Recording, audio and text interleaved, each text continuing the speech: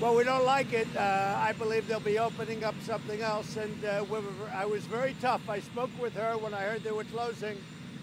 And I said, you know, this country's done a lot for General Motors. You better get back in there soon. That's Ohio.